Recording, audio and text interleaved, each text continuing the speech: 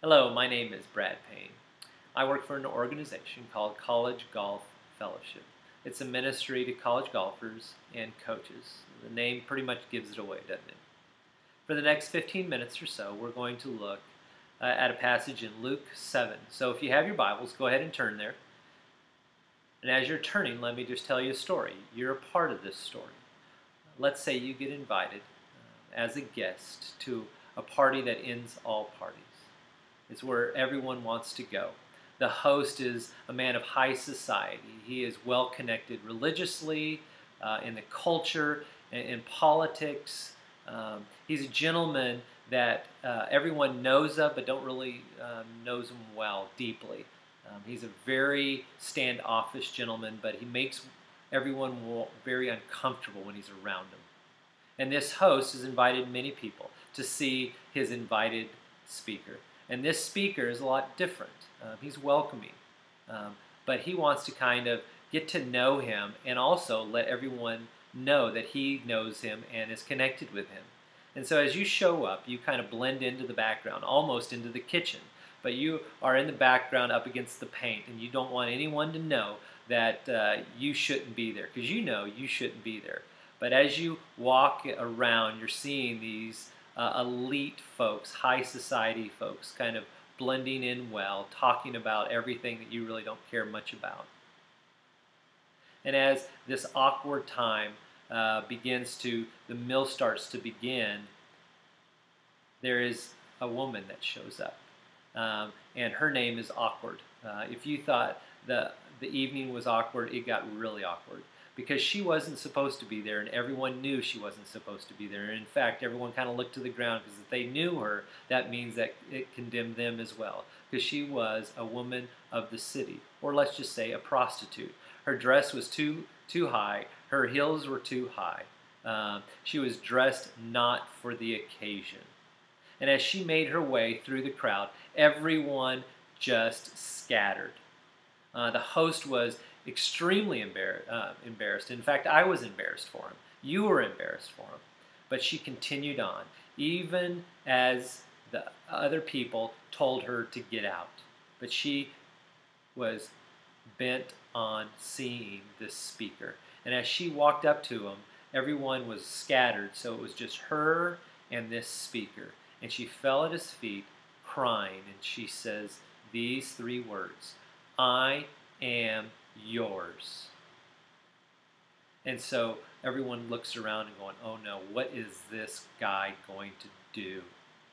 Well, what he does is he picks her up, embraces her, and says, yes, you are mine, and I am yours as well. Could you imagine? What were you thinking at that time? What do you think the host was thinking? It was a very awkward evening. And that kind of sets the table for Luke 7. And this is what we're going to do, is look through the lens of this man named Christ.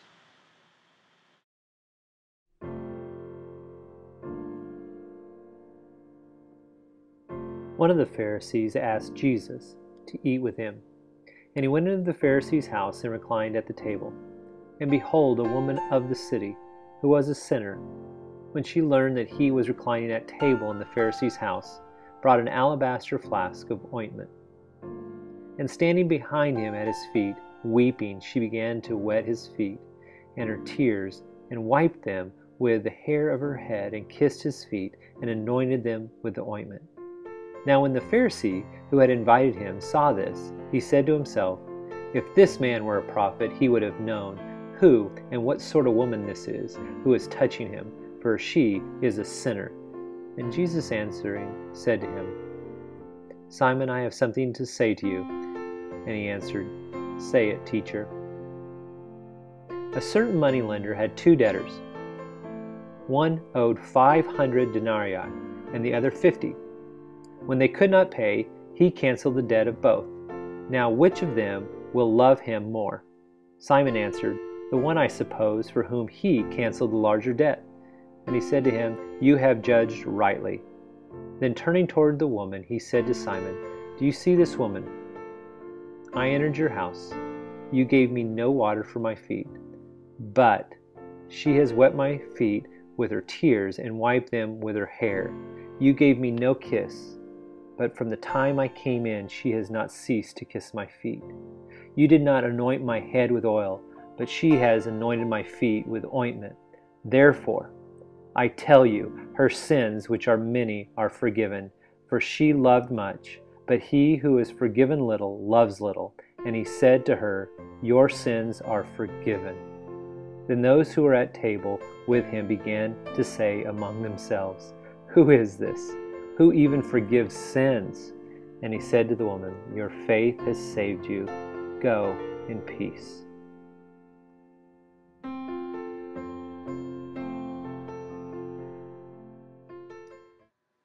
And there you have it. You have Simon, the Pharisee, the good guy in the story. You have the prostitute, her name we'll call awkward, and you have Christ. The setting is in Simon's home, and in that day, a Pharisee would have a pretty good-sized home, and in any good-sized home, there would be a public area.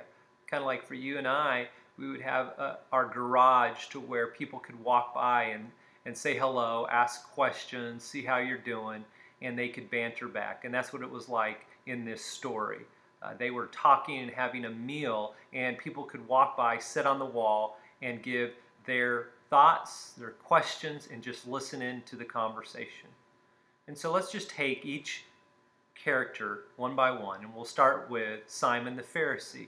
A Pharisee by name was a separatist.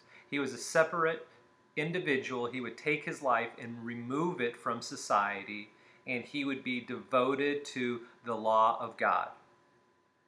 And so Simon, he was trying to, in a sense, control his own faith, control his own life, control his own purity. The land, the promised land, Israel, was already defiled by Rome. Rome was there, and so he couldn't control that. He couldn't remain pure in the land, and so he would keep his home very sacred, and he would keep his body very sacred. He was a religious man, and everyone knew it. So the observations that I have by him as we progress through the story is first, he was intrigued by Jesus. Well, he entered into a conversation with him, invited him over, and says, hey, come have dinner with me. And so Christ did. He was intrigued probably because he was a man of God. He liked what he had to say. He probably disagreed with him, but he wanted to know what he was like. He wanted to kind of lift the hood and see what was underneath. And so he had a meal. And so he was intrigued by him that he might be a man of God or even a prophet. And as the meal goes on and the prostitute enters and she touches him, probably his thoughts were solidified that this guy was a little bit nuts. He wasn't who he said he was. He wasn't, in his mind, a prophet. So he dismissed Jesus. He was intrigued first, and then he dismisses him as a prophet or even a man of God.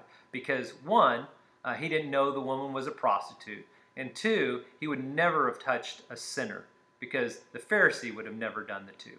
He was appalled that she would even enter his home and defile his home because he wanted to keep it pure. So he was intrigued. He dismissed him as a prophet. And then lastly, he was just appalled by him. Only God could save sinners. Only God can forgive sins, as you see at the end of the story, at the end of the parable. In the end, he really had no need of forgiveness, and that's why he was appalled by Christ's offer to forgive sins. His goodness was good enough to save him. And so that's the Pharisee. That's Simon. That's the good man. That's the religious man. He was intrigued by Jesus, but he dismissed Jesus. And in the end, he was appalled at Jesus that he would forgive anyone's sins. Only God could do that. And so look with me at Matthew and what it has to say about Christ's thought on a Pharisee. In speaking of the Pharisees, he said this, "They do not practice what they teach. Whoever exalts himself will be humbled, and whoever humbles himself will be exalted." Pretty harsh. So that's Simon, the good guy. Now let's move on to the second individual, which is the prostitute, Mrs. Awkward. Um, she is, by definition, a woman of the city, as that the passage says. Um, she is the bad girl. But you see her do some things throughout the text that really tell you that she had already placed her faith in Christ. That she didn't just see Jesus as a religious leader, a guest speaker, a good man, or even a godly man, but he was the Savior of the world who took away her sins.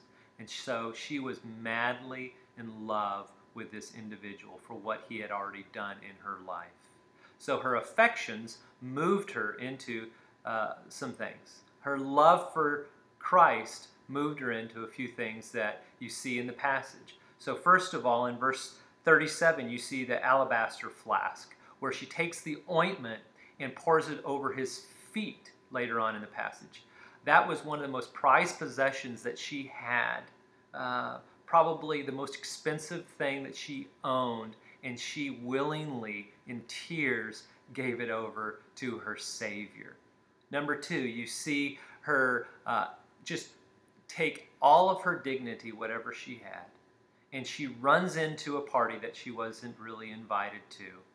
And she takes down her hair, and with her tears, washes her Savior's feet with her hair. And you think, okay, hair, what's the big deal? Well, let's just say this. You never in that day would ever take down your hair unless you were in the bedroom. Does that make sense? The only time you are in your bedroom in this day was to sleep and to have relations with, or to have sex with your partner.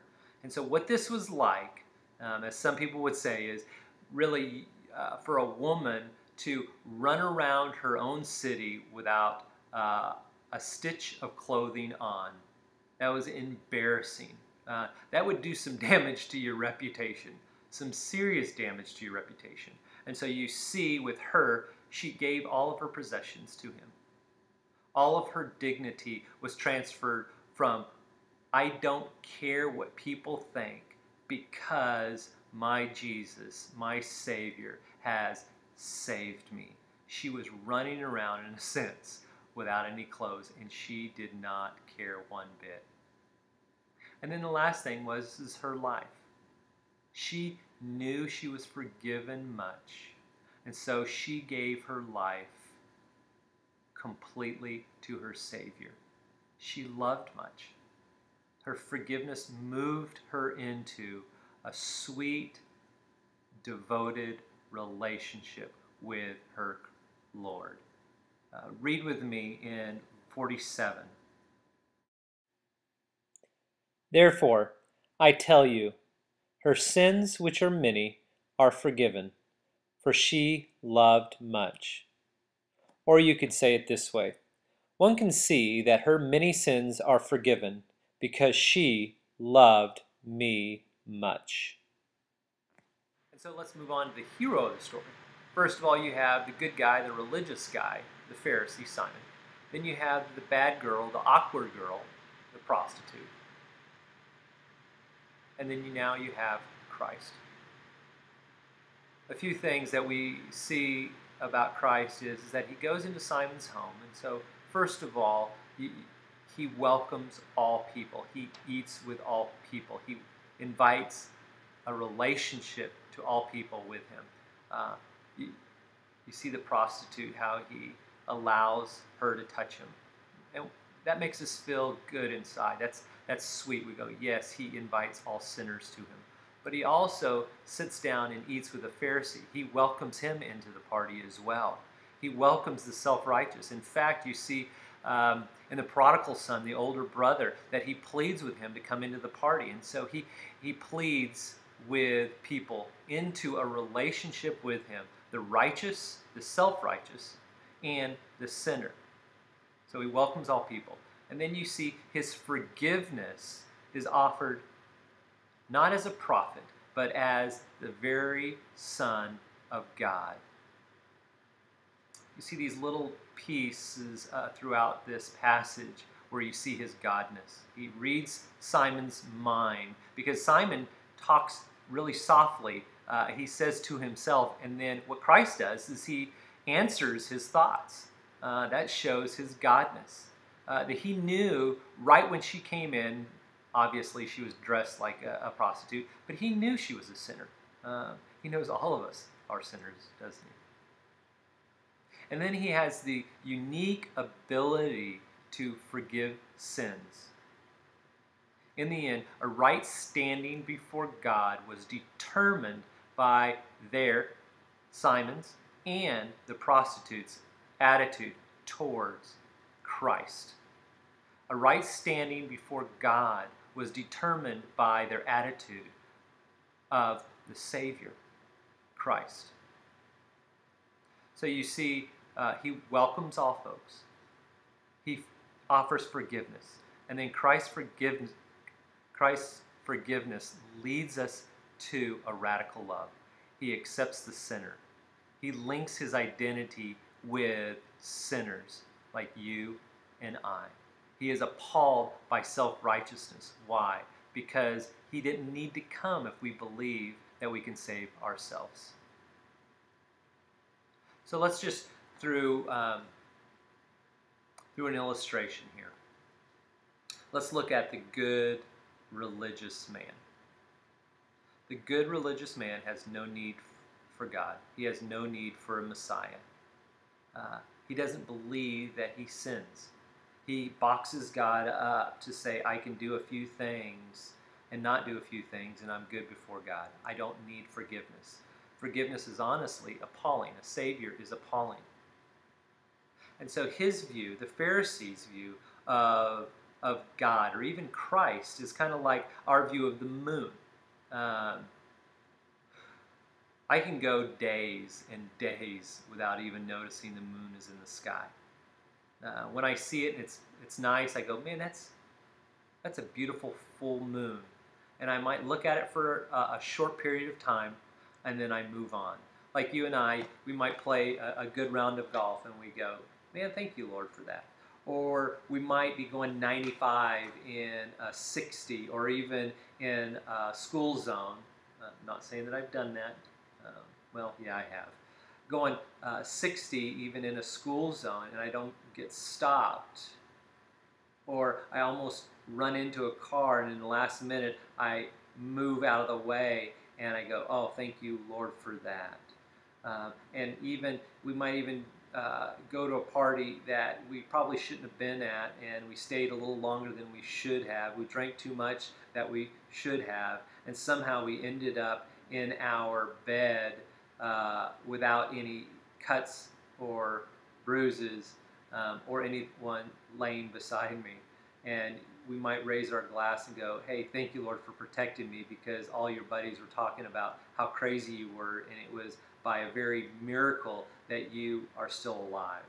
And so on occasion, we might see a little bit of Jesus or a little bit of God in our daily life, but we really don't care much about it, just like the moon. But with this woman, we see her relationship with God through Christ is like the sun. If the sun didn't arise today, I would know it immediately. Where is it? Where is it? Because I know a lot of things about the sun that if it doesn't show up, I am not going to be around much longer. It holds gravity. It holds our climates. It holds this beautiful idea of photosynthesis, which makes our plants grow, which allows our animals to eat from and grow, and allows me to eat. If the sun didn't show up today, I wouldn't be living tomorrow. The sun, it is life. It doesn't support life. It is life. And so, what does your relationship with the Lord look like? What does your relationship with the living, breathing God look like? Who do you resonate with? Do you resonate with the Pharisee who you think he might be a good guy? I'll call you when I need you. But if he doesn't play in the way in which you want him to play, you'll just dismiss. And even sometimes you might be even appalled by God. Or are you like the prostitute, the sinner, who is in desperate need of a Savior? So, as you go about today, just think about that. How desperate are you for Christ? Do you need Him every moment of the day, like we need the sun? Or is He like the moon to you? I'll notice you when I see something supernatural or see something pretty that makes me go, wow. And so as you go today, just think about those things. Is my relationship with Christ one of desperation, where I'll give everything to have Him, where I will sell all my possessions to be with Him, where my dignity is secondary so I can be close to Him, because He has forgiven much. Thank you for listening. Have a beautiful day.